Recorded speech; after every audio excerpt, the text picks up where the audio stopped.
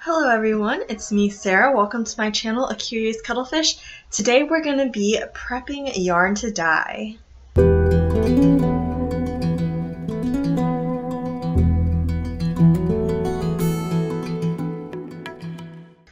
Hello everyone, and to all of my subscribers, welcome to another one of my video series.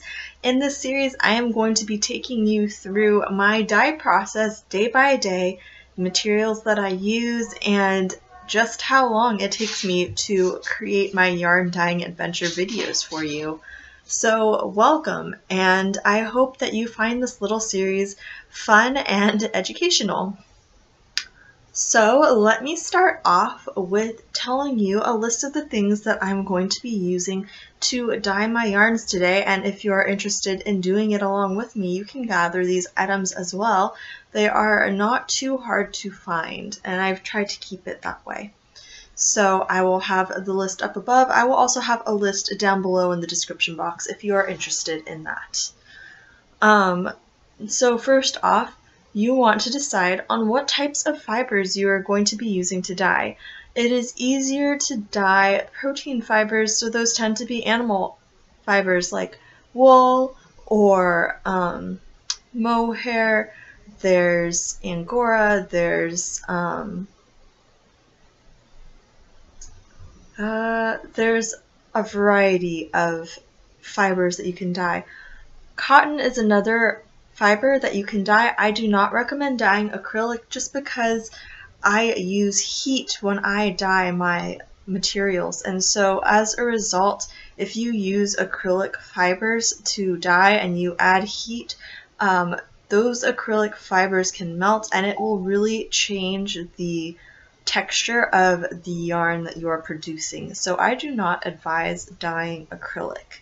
I prefer to use wool or other fibers that will take up the dye a lot better. If it is your first time dyeing, I highly suggest using a wool or a superwash wool. Keep in mind that if you are looking into doing wool for dyeing, it is a lot more expensive than acrylic. A superwash is even more expensive than just regular wool, but the colors come up a lot more vibrantly on it. Wool will soak up those colors very easily. Cotton is a little finicky and it takes a little bit more work, so I will be addressing cotton later on this month and how I go about dyeing those and what dyes I use and recommend. So for this dyeing series, I am going to be dyeing that yarn for my birthday giveaway winners, and so I am using this yarn right here. This is an ice yarn that I had purchased. This is a Super Kid mohair and extra fine merino wool blend. And so they come in these 50-gram balls, just like this. And it is possible to dye your yarn when it is in a little ball like this. You can choose to dye it like this, you can choose to dye it in a hank, you can choose to dye it in a cake. Like I said, later on this month, I'll be making videos showing how dyeing the yarn in different forms will affect the way that it comes out after you do your dye process. So I am going to be hanking this yarn up before I dye it. So I will move my camera over and show you guys how I prep the yarn after I finish going over the list of supplies that you will need for this yarn dyeing adventure. So other than your yarn and fibers, which I've already talked about, you're going to need some dyes to work with. I think the most affordable option that you can get if you want a wide variety of colors is getting either food coloring or egg dyeing kit that uses liquid coloring. So I got a little pack of food coloring from my local grocery store. You can also sometimes find food coloring at your local dollar store. I did get some food coloring from there, and I am going to be using them for the dyeing that I am doing. Not necessarily today, which you will find out. I'm going to be starting to dye tomorrow, but that is a part of the dyeing process. But I recommend food coloring for your first time dyeing. It is a very nice, affordable dye that you can buy. If you are looking to do a one color, I find RIT dyes are wonderful. They adhere to the fibers very well. I've not had any problems with them, and I highly suggest them. It's just you end up spending about $4 to $5 per color for each RIT dye, as opposed to spending $3 to $4 for a whole pack of food coloring where you can get a wide variety of colors. So up to you. I will be using both RIT dyes and my food coloring for the dyeing today. There is differences in how they will appear on the fibers. So first time dyeing, definitely use food coloring. So that is the dyes. You also want your dye bath to be slightly acidic. I recommend using vinegar. I add vinegar to my dye bath when I am bringing it to a boil, and so have some vinegar on hand. For the most part, most of us do, and you only need a few tablespoons of it to add into your pot. You might only need 1 tablespoon if you're only dyeing a small bit of yarn. You need a pot for dyeing your yarn. This is important because even if you are using food-based dyes, if you plan on getting other dyes in the future, you want a pot or a pan that is specific to dyeing fibers. You do not want to mix any food in there in the future, so I recommend either going to a thrift shop, finding a garage sale, and just getting an inexpensive pan that will then be exclusively used for your dyeing purposes.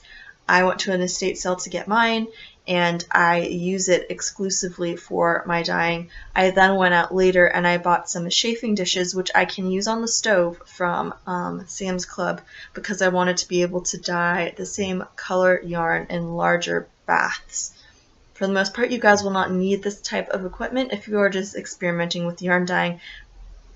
Okay, sorry guys, I had to edit out my phone ringing in the background. So yes, a simple pot or pan will do.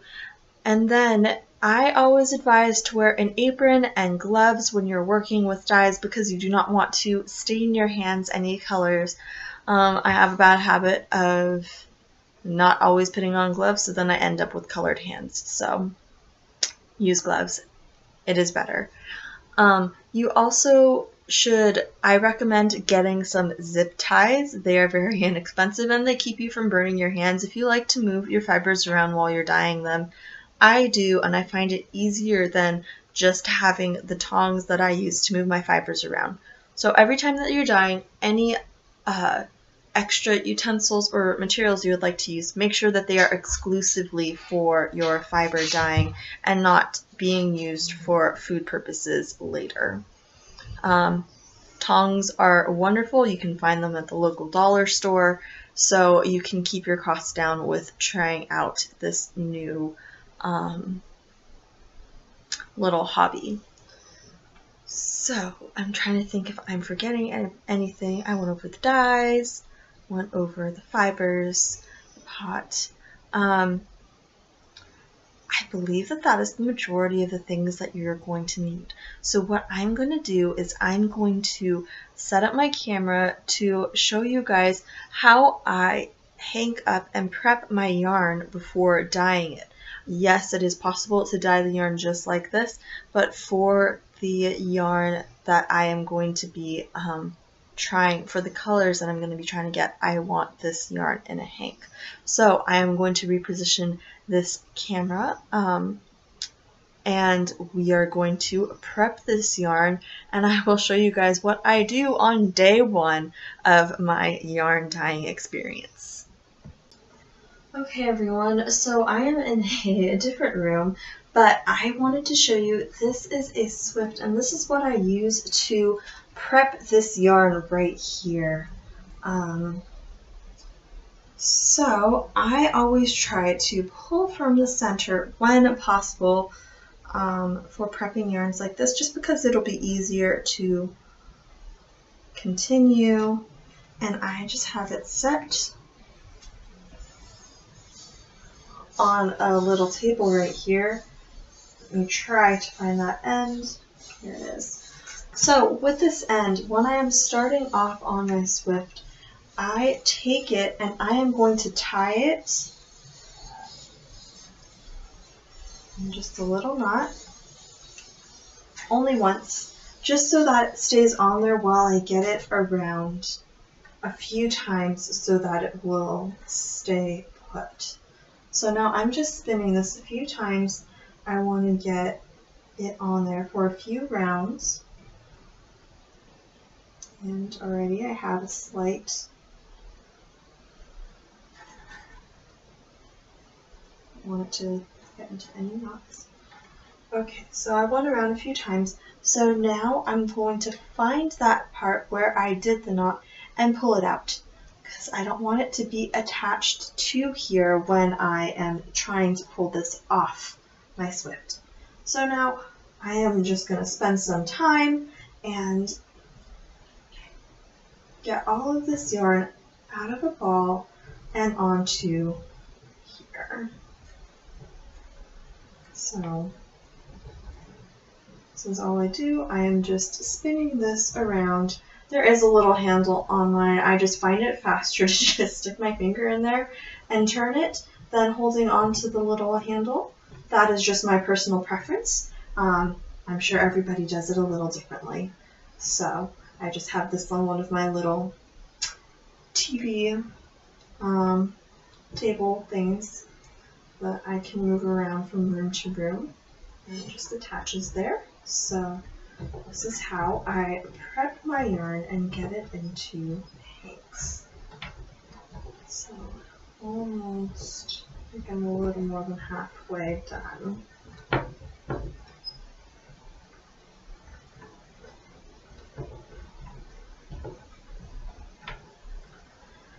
And then once you are done winding your yarn into the hank, getting it all up onto the Swift, and if you do not have a Swift, don't worry, you can always wrap it around a chair.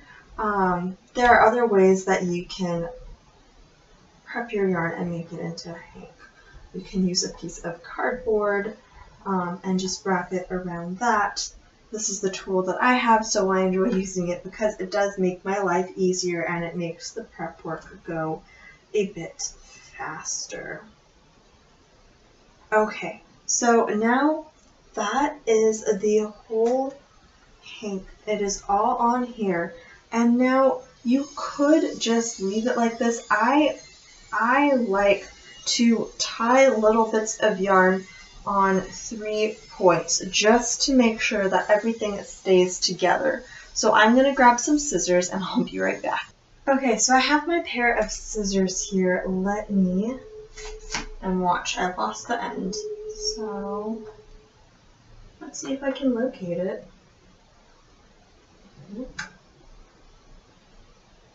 Here it is. Okay, so what I am going to be doing is I am just going to be cutting 3 little pieces from here in order to tie around. So I have my 3 small pieces of yarn, and what I do is I will grab about 1/3 and I'm going to put it in here. Then I'm going to take the next 1/3 and wrap that, and then the next 1/3. So I am, in essence, weaving this little bit in and through, and I am going to tie very loosely at the top. So this is the preparation that I am doing before I even start dyeing. I need to do this with all the yarn that will be dyed. So there's 1. I'm going to tie it again here. This will be 2.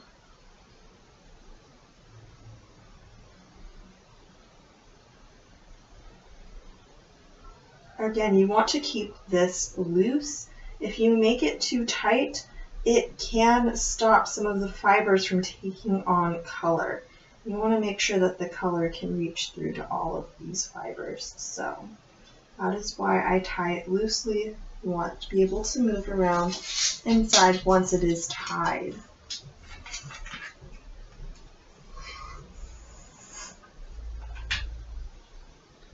And now Rocco is visiting me. Okay.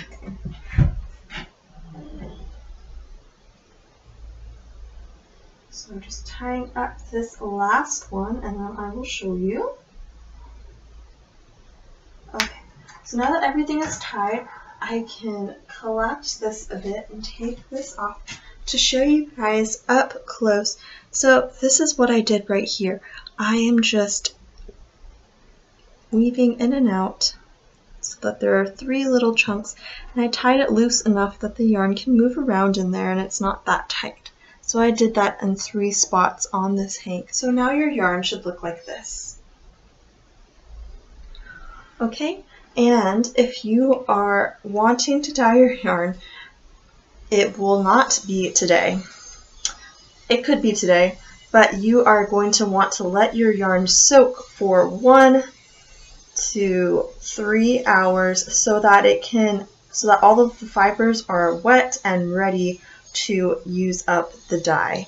So this is the yarn that I will be using. I am going to be soaking my yarn overnight, so you will see me again tomorrow.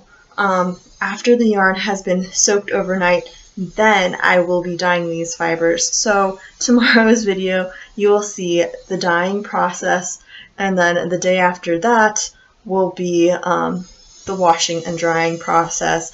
And then the day after that is usually still drying because it takes a while for the fibers to dry, unless it's very warm and not so humid where you are. And then you'll have the completed yarn. So I am going to go stick this in a little bowl or bin where it is going to be sitting and soaking overnight, and tomorrow you guys will see me prepping and doing the dyeing portion. So thank you so much for joining me for day 1 of this yarn dyeing adventure. I will see you guys tomorrow, where I will be taking out the pre-soaked yarn and prepping the dye. Bye.